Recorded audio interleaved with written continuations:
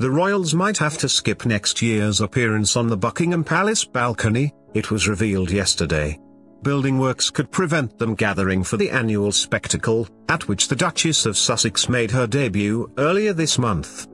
By next June, the ornate centre room which leads out to the famous balcony could be impassable thanks to renovation works. The entire east wing is the first section to undergo a makeover, in the long-planned refurbishment of the palace, which will take 10 years and cost the public £369 million. Yesterday officials said an incredible 10,000 precious artworks would have to be removed, before the builders arrive in April.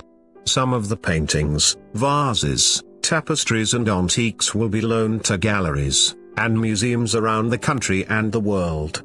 But others will be placed into commercial storage during the duration of the works.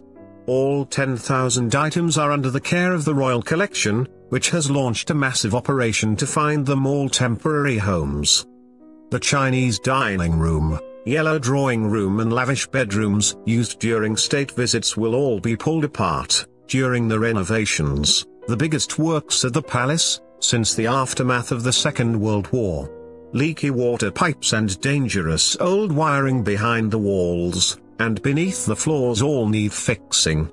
Some 10 miles of pipes, 6,500 electrical sockets and 152 antique toilets will be replaced. The Duke of York's private apartment will be affected by the works, and he will have to move elsewhere in the palace. The Princess Royal, who also lives there, already has a second apartment at nearby St. James's Palace.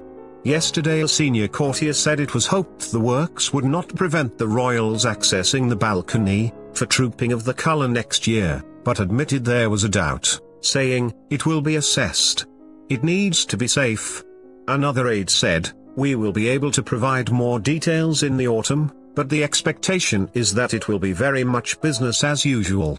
He added the works were internal and there would not be any scaffolding on the outside of Buckingham Palace.